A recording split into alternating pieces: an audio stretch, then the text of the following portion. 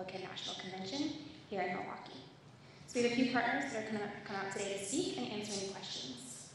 We'll have members from the Secret Service, from the Milwaukee Police Department, the Mayor of the City of Milwaukee, Cavalier Johnson, members from FEMA, from FBI, from the Milwaukee Fire Department, and from the Milwaukee County Sheriff's Office. We will begin with remarks and then move into a very brief Q&A. A couple of ground rules. This briefing is only about updates to the RNC security plan. The individuals speaking here today are not in a position to speak about the incident that occurred yesterday in Butler, Pennsylvania. We'd like to keep the conversation and the questions on topic in order to make the best use of your time.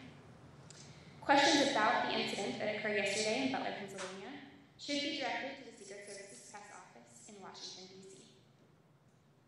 A couple of ground rules. One question and one follow-up per outlet. Please name yourself and your outlet before you speak. And with that, we're going to go ahead and get started. So starting with the Secret Service's coordinator for the RNC, Audrey Gibson-Ticino.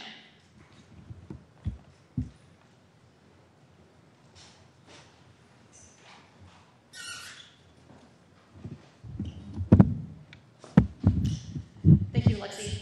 Good afternoon. My name is Audrey Gibson-Ticino, and I'm the Secret Service's 2024 Republican National Convention coordinator. The U.S. Secret Service, along with its federal, state, and local law enforcement and public safety partners, work together to design security plans for national special security events. They are designed to be adaptable based on the changing security landscape and most up-to-date intelligence from our partners. We've been working on the RNC security plan for more than a year and have been in constant coordination with our partners and the Republican National Committee. During our extensive planning efforts, we have accounted for various security scenarios that may arise, and we are confident in the plan we have implemented for the Republican National Convention this week.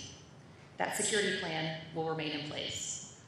While we cannot discuss the specifics, means, and methods used for our protective operations, our protective methodology for NSSEs is based on a layered approach that includes support from federal, state, and local law enforcement and public safety partners. We will continue to assess the security environment and adapt our security measures as appropriate. The Secret Service is working diligently with the Milwaukee Police Department, as well as all of our federal, state, and local partners to ensure a safe and secure convention for attendees, volunteers, and the City of Milwaukee. I'll now introduce the Mayor of the City of Milwaukee, Mayor Cavalier Johnson. Thank you. Several months ago, folks in this room may recall that I worked with a bipartisan group of individuals, both Republicans and Democrats, with one goal in mind, to make sure we have a safe convention for everybody. These national special security events, especially as they relate to the Republican National Convention and the Democratic National Convention, have been stuck at $50 million since 2004. Obviously, things cost a little more than what they did in 2004, and so via phone, via trips to Washington, D.C., and working with members of Congress on both sides of the aisle, we were able to get a $25 million increase to our security grant. I say all that to say that we take this matter very, very seriously. We take public safety very, very seriously. And I've been so pleased to work in collaboration, not just with the United States Secret Service, but also with local law enforcement and public safety on the ground here. As was mentioned, we're joined by the Chief of the Milwaukee Fire Department, Aaron Litchke, who's been a great partner. And we're also joined by the Chief of Milwaukee Police Department, Jeffrey Norman, who's been a great partner as well, working to bring in law enforcement officers from not just across the state of Wisconsin, but across the United States to help out with public safety here. Let me just reiterate what was already said. This is an NSSE, a National Special Security Event. It is the highest designation that you can get for a security event of its size and magnitude in the United States. We have that designation, and we'll continue to work to make sure that public safety is tantamount here in this community. With that in mind, I'll take the opportunity to pass it over to the Chief of the Milwaukee Police Department, Chief Jeffrey Norman. Thank you, Mayor Johnson. 18 months. 18 months these plans have been put into place in regards to what we're going to have for this event. This is a collaboration between federal, state, local, but beyond just from a law enforcement community, this is a collaboration between our elected leaders from both local, state, and also national. but also we have engaged community. We have workings with our community members in regards to ensuring the safety of this event. While we cannot talk about the operational plans, I can say from the CEO of the Milwaukee Police Department, this local police department here, I'm very comfortable in regards to the plans that we have made together. Not in silos, not where we're just kind of going over peruse, actual planning together. As you can see in regards to my fire side, also from the county side in regards to the type of collaboration. The collaboration is real. As the mayor said, this is a national special security event. Can't get any higher than that in regards to that particular type of designation. And so I just want to reassure not only our community, the greater community, those involved at the convention, but also in our city. We got this. We got this. Thank you. All right, with that, we're going to move into a brief Q&A. Please just place a hand up. We'll call on you. Please wait your turn. One question, one follow-up, name your name and outlet beforehand, and we'll get through as many as we can before we have to head out here, okay? So we're going to start right here, down the left, black t-shirt.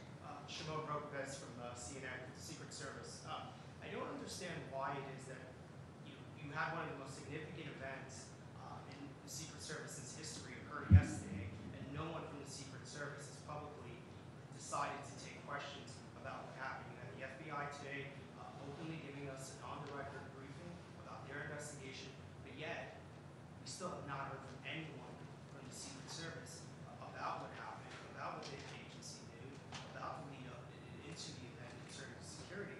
And I just don't understand how anyone would think that that's okay. So my role in the Secret Service is the RNC coordinator, so that is my purview. Any questions regarding yesterday's event can be directed to our Public Affairs Office out of DC. Right, I understand that, but this is the first time that anyone from the Secret Service has publicly even spoken to the media since this happened. There was a press conference last night that the Secret Service was not at.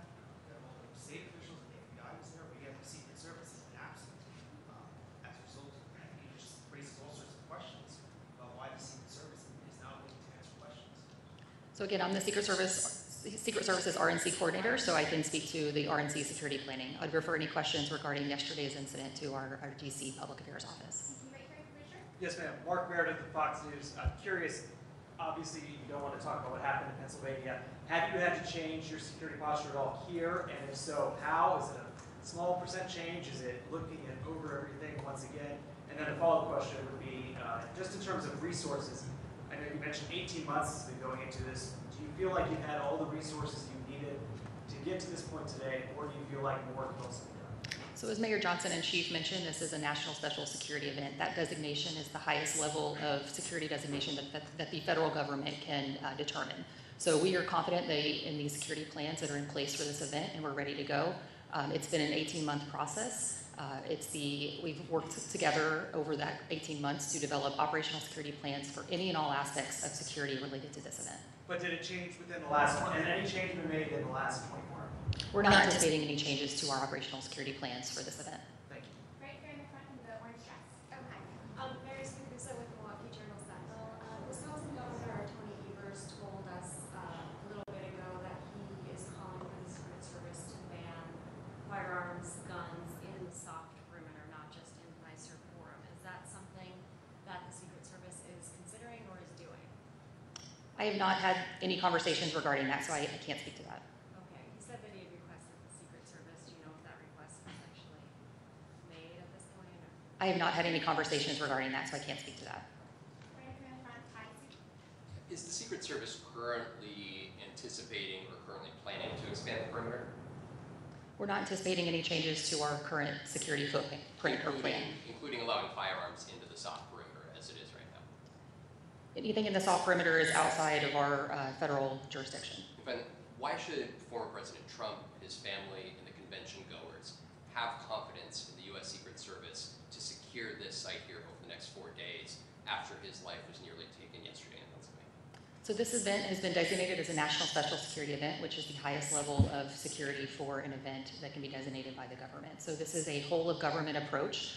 We've had an extensive planning process to include many organizations building out the operational security plans for any and all aspects of security related to this event. Have you had the resources you need? Yes, we are fully prepared and have a comprehensive security plan in place, and we're ready to go. Kayla Huey-Burns, CBS News. Why are you not expanding the perimeter? So we're confident in the current plan that we have. It is based off of technical assessments, protective intelligence, and we are continuously monitoring information related to the event. So we're confident in the plans that we have, and we're moving forward with those plans. And why are you not concerned that people can carry firearms within that soft perimeter? So again, the Secret Service inner perimeter is our primary jurisdiction, so I would defer any questions related to outside of that zone to my partners here on the stage. Yeah. So one of the things I've understood in regards to the inner perimeter, it's the largest inner perimeter that has been part of the convention, to my understanding. Maybe I have to get that clarified. And so that is one important point to be able to understand in regards to what that level of security about what the inner perimeter looks like. In regards to the ability to carry a firearm outside of the inner perimeter, again, our state law allows for the particular right to carry a firearm. We as a city cannot legislate out of that, and I don't know if our mayor wants to speak on that anymore in regards to that. And so for we, in regards to our law enforcement aspect, we have to operate within those guidelines. Unless it's something that is against state law, we have to respect Second Amendment right to carry your firearm, especially in regards to open carry or carry and conceal if you're licensed. And so that is a, again, issue that we have to navigate. And I will say this, and I've said this many times, as that is your right, please exercise your right in a responsible manner. Please ensure that the behaviors that we would like to see for those with that responsibility aligns with that responsibility. The Milwaukee Police Department will not tolerate any particular behaviors outside of what is legally allowed in regards to that right. Thank you, Chief. And just to reiterate what the Chief said, local ordinances in the state of Wisconsin do not supersede state law. Wisconsin is an open carry state, and therefore the city of Milwaukee and no other jurisdiction in this state can supersede that state law. Folks should be aware, though, that proactively before the convention gets started, we did take action at the local level to ban items that we could ban. So we used our authority already at the municipal level to take that sort of security precaution that we were able to do. But in terms of banning weapons in the outer perimeter, that is not within our purview because of state law. Dan Simmons with the New York Times for the Secret Service.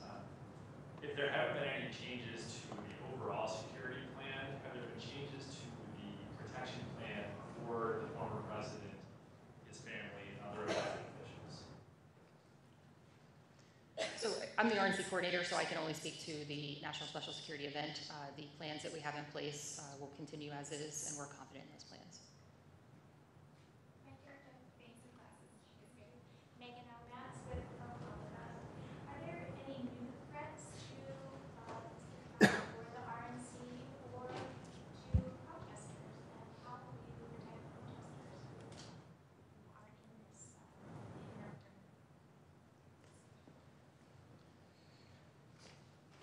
Good afternoon, ladies and gentlemen. I'm Michael Hensel. I'm the special agent in charge of the FBI for the state of Wisconsin. For your first question, the men and women of the FBI in the state of Wisconsin who work in our 6 offices, along with the assistance of our 56 field offices across the United States, and our domestic and international federal partners have worked over the last 18 months to take information in, intelligence in, evaluate that information, and then disseminate it to both our state and local partners to address any threats. Currently, there are no known articulated threats against the RNC or anyone visiting the RNC. That's important because we also need the help of the public.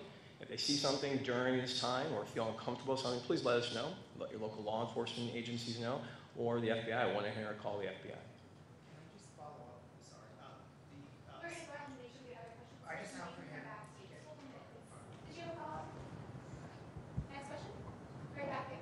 Hi, before the ABC, for the Secret Service, just to be clear, did you or did you not make changes to the security plan based on the events There have been no changes to our current operational security plans for this event. Why not, given the fact the former president was the assassination? So again, this event is designated as a national special security event, so it is a 18-month process that involves all levels of government that are contributing to the operational security plans for this event. So we have an operational security plan that's built out for every area of responsibility related to any and all aspects of security related to this event. Nick Waters with Bloomberg News. So to the local and state officials on the stage, have you made any changes to your plans for this event, bringing in more officers, more intelligence gathering, and anything else that result from what happened yesterday beyond the Secret Service? I can just reiterate what I said before in terms of what the city of Milwaukee has done.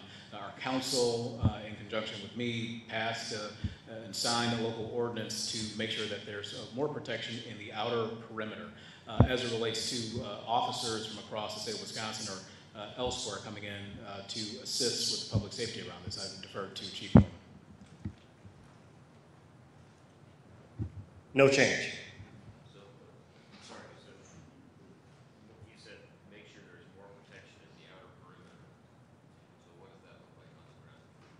I'm sorry?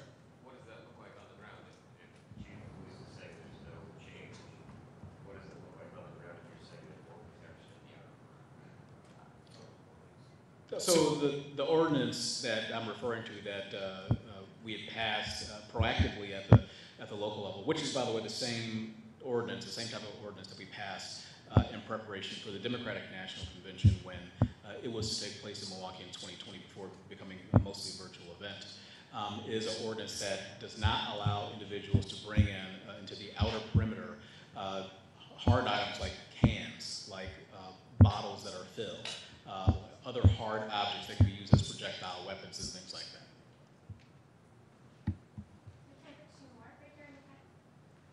I just want to follow up something else set up here. You said that there was no threats at the moment, there were no concerns, but I would imagine that was what Secret Service and law enforcement thought yesterday as well.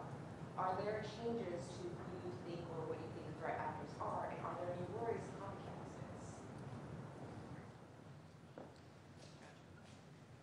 So as I said, there's no specific articulated threat to the RNC or any specific individual attending. As you'd expect, after the event yesterday, we've seen an uptick in social media chatter, people talking about what happened, and we, as the lead for all intelligence matters related to the RNC, the FBI, we evaluate all of that to make sure that if it trends into criminal activity or threat-based information, we evaluate that and again disseminate it out to our federal and state partners for action. Can I just follow up on We that? have one more, so I sort of got to right there in the back. Hi, there's Sam Mayor with Fox in Milwaukee.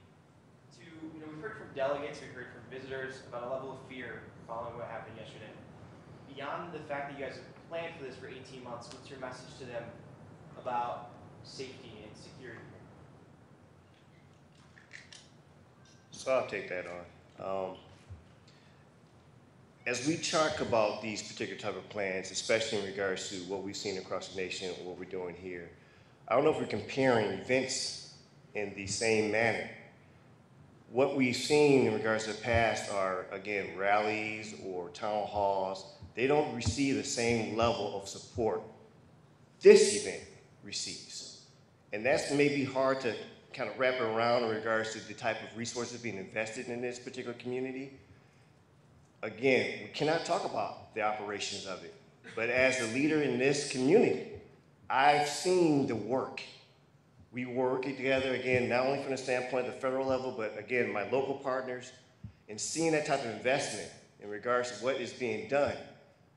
We are planning as much as we can plan in regards to what we know, and we're looking for what we don't know, but we are planned and actually ready with the resources. This is our community too.